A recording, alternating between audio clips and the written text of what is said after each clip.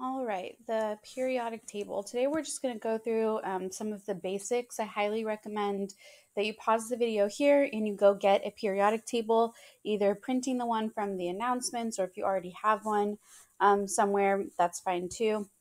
But just a periodic table to write on. If you don't have a printer and you don't have one that you can write on, even taking a piece of paper and just outlining the periodic table, just doing like an outline here, like like going over, going down, going over, going down, just so you have an outline so you can kind of write on the outside of the periodic table. It's going to be helpful for you to organize these notes like in your mind. Okay, so periodic table. So it was originally uh, not created. There was like a rush to get to the periodic table. Who was going to be the creator of the periodic table? And Dmitry Mendeleev came up with pretty much the closest type of periodic table we have today. If you go through these uh, elements, like in the first column, second column, they tend to match the ones we have today.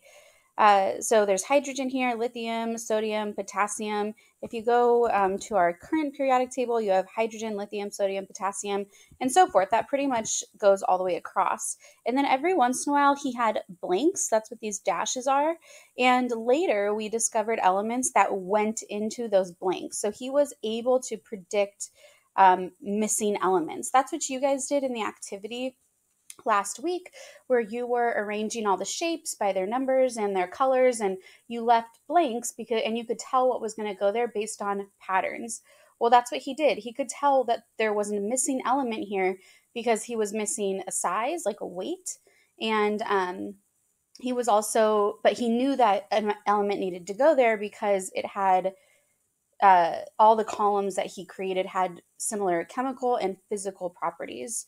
So, for example, we now know today hydrogen, lithium, sodium, potassium, they all have one valence electron, which means that they all have certain physical and chemical properties. They're going to bond a certain way because they only have one valence electron.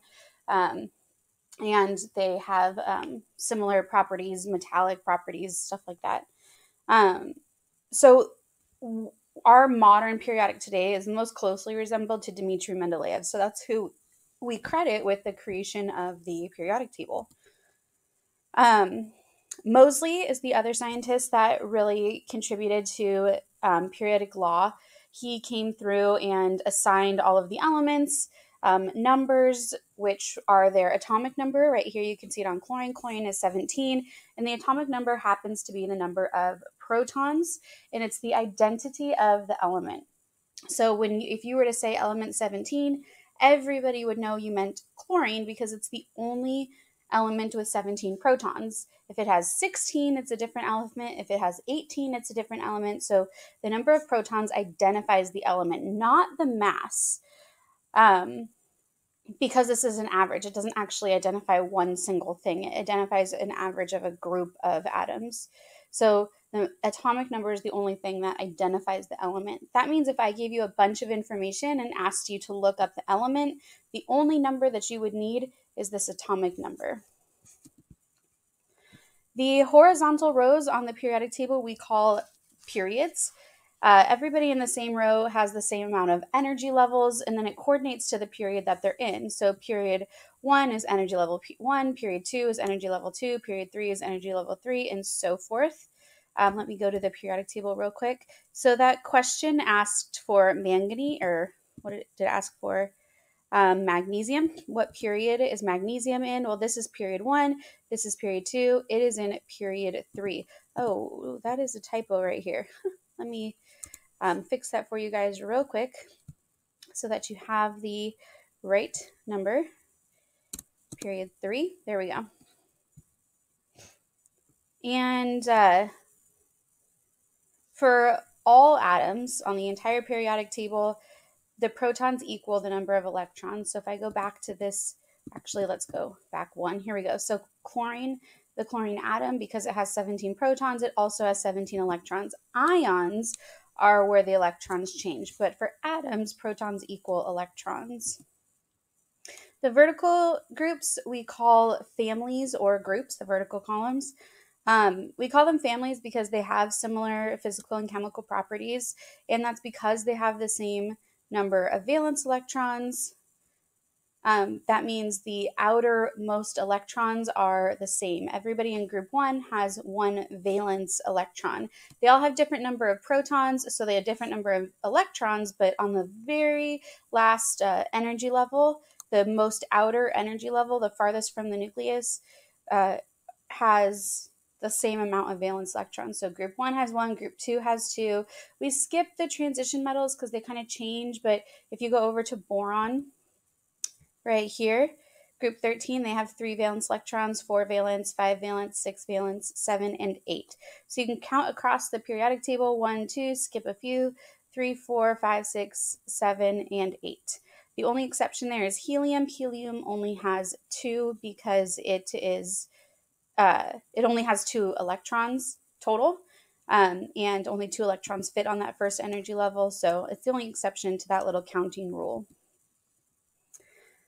All of the vertical, well, not all of them, but some of the vertical columns have family names, again, because they all share similar traits, similar characteristics, the same way your families have like the same last names or something like that. These have the same names too. So group 1 here we call alkali metals. You might want to write that on your periodic table. Group 1 is alkali metals. Group 2 here is alkaline. We call them alkaline metals or alkaline earth metals. You hear that a lot. If you skip all the way over here to group 17, we call those halogens.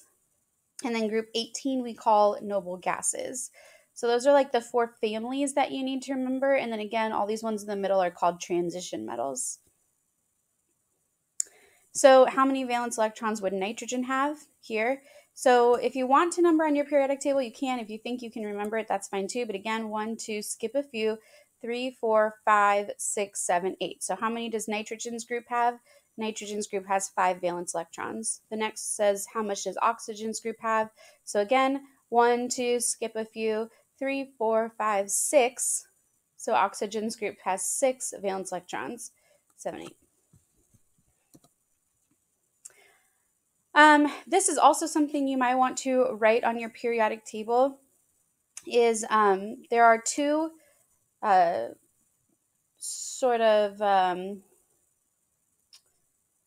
2 trends that we're going to focus on. One is electronegativity and the other one is size, and they are actually opposite each other. So you might want to draw arrows that follow B and C here. So increasing as you go across the periodic table and decreasing as you go down. Electronegativity is the ability to attract electrons. So if I go back just to, backwards, there we go, to this periodic table, as we go across the periodic table, electronegativity increases. So that's the ability to attract an electron. Here, the goal for all of them is to have 8. So fluorine here can gain 1 and get 8.